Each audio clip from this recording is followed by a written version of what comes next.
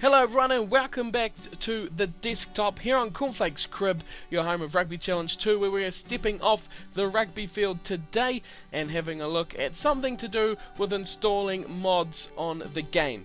So recently, within the last couple of weeks or so, I've had a lot of you asking about installing single kits onto the game, with a lot of people on the forums now making singular kits for certain teams or certain competitions and not coming out as whole packs, which has got a few people confused already. Now I hope this is what you guys are looking for. Remember, if there's anything else that you need help with, do not be afraid to put that in the comments, and I'll try to help everyone out as much as my abilities possess. But today it is single kits and we'll get cracking straight in for it. It shouldn't take too long, but let's start right at the beginning. Obviously we need to get the kits, and obviously the best place to start for that is right here on the Society forums. Now there is a really good one going around at the moment, this one. It is from Gonzalo. I'm not even going to try and say his last name, but he has made a pile of single kits over the last few months that are absolutely outstanding. They are what I use in my videos, most of my videos at the moment. The new 2014 Super Rugby kits, things like that, the Six Nations kits, have mainly all come from this thread. So as you can see, we've got a whole pile of them here, like Japan. So you've got a single kit, which is exactly this.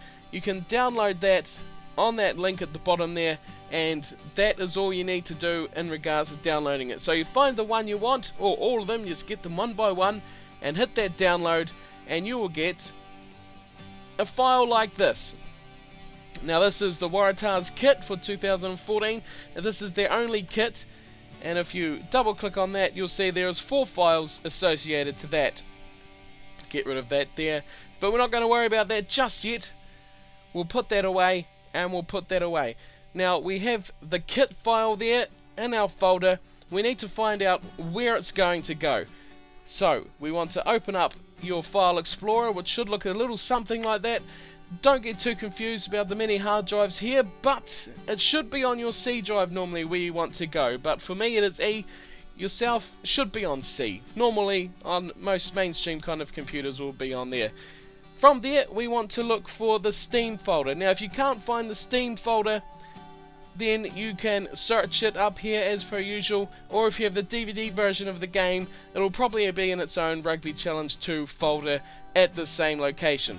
So we want to go to Steam, we want to come down to Steam Apps at the bottom there, then to Common, and then we want to scroll down to Rugby Challenge 2, double click on that one, and we're back here, where if you've followed the tutorial for installing just a normal mod, you'll find that this is the same place that we were at for that as well. Now, next step, you'll see there is 2 files down here, the patch and the PKCMN, both pack files. Of course, this patch one coming with the patch that was released quite a few months ago, so you should have that if you've patched your game. That is ideally the one you want to use. But this one here will work just as good. The PKCMN file works as well. But we're going to, for this tutorial, we're going to use the patch file. So you want to double click on that, get rid of that rubbish again, and this is where people are probably getting a bit lost, is where to go from here, because normally you just grab your files and you drag them straight into here and don't worry about anything. But not so simple now. We want to go to Actors at the top, then to Player, and then following that we have Strips at the bottom. We go to there, and as you can see, this is all the strips, absolutely piles of them. Don't get too flustered about that. You can leave that there and then go back to where your kit is. So here's your single kit file, the Waratahs. Now we want to just extract what's in there straight to here. There we go. So we have extracted this WinRAR file, which you'll need. WinRAR, WinZip, 7-zip, anything like that will work.